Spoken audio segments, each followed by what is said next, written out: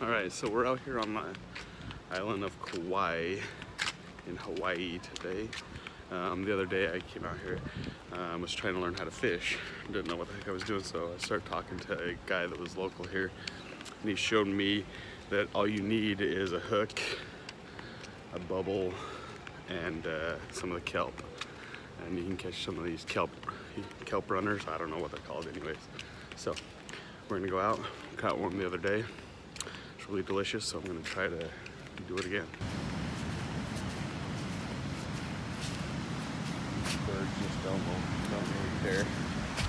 Just stay right there.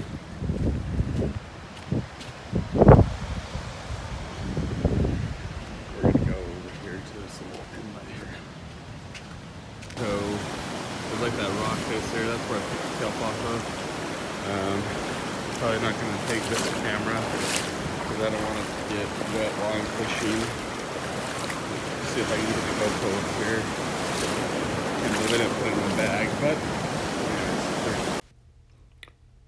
So before we get started, I'm going to show you my rig. I've got a weighted bubble with a little bit of weight below that to help get some distance on my casts. I take my kelp and take just a single barbed worm hook, and I weave it through the end. The kelp's fairly soft, so you got to be careful with that.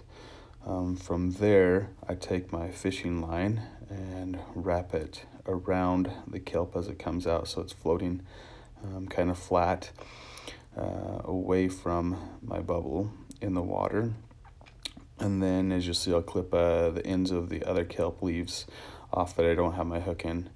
And this is so that they see the lighter color on the very end where my hook is and want to bite that first.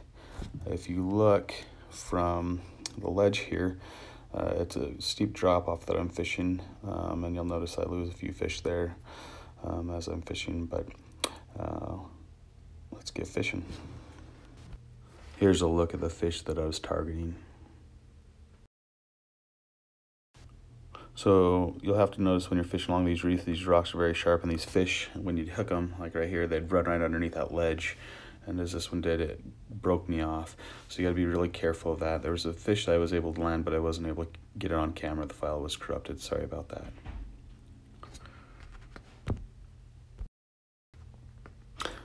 So I'm able to get one here. I wait for the wave to bring him up over that ledge. I'm able to get him up here. Now this was a little bit smaller of him, so he does get away from me right here. You got to remember that this coral rock is pretty sharp here. So I go down to grab him, and then this wave comes up from behind me and he takes off and just breaks me off. You'll see him jump in this little pool right here in front of me, and he just made fun of me the whole time. Boom, there it was.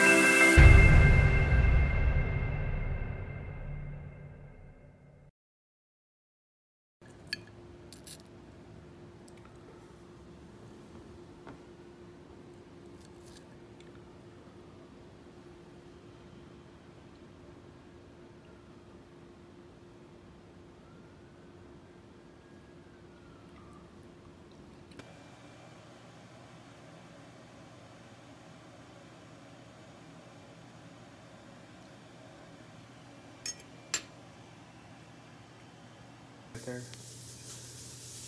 Is it like crazy hot?